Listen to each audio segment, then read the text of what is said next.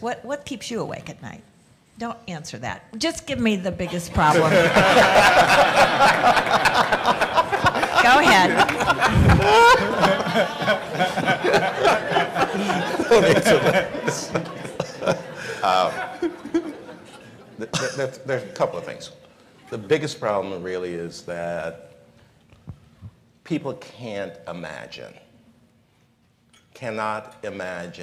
that we can actually move the needle on poverty.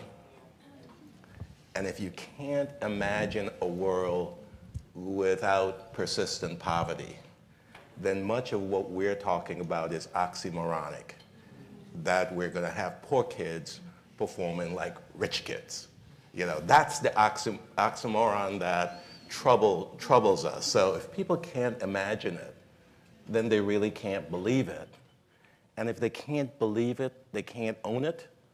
And if they can't own it, they can't share the accountability for making it happen. And so we've got to create enough proof points, not just individual schools here and there, but we've got to create enough proof points at scale that people are willing to suspend disbelief.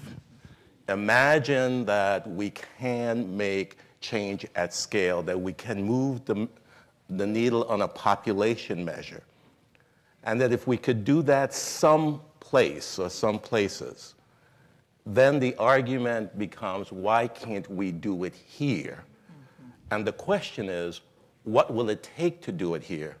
And then we have the basis, the platform for shared ownership and shared accountability. And what Strive does and what the Roadmap Project does is it creates a space within communities. I see it happening as I go to these communities. It creates a space where people essentially are given themselves permission to believe.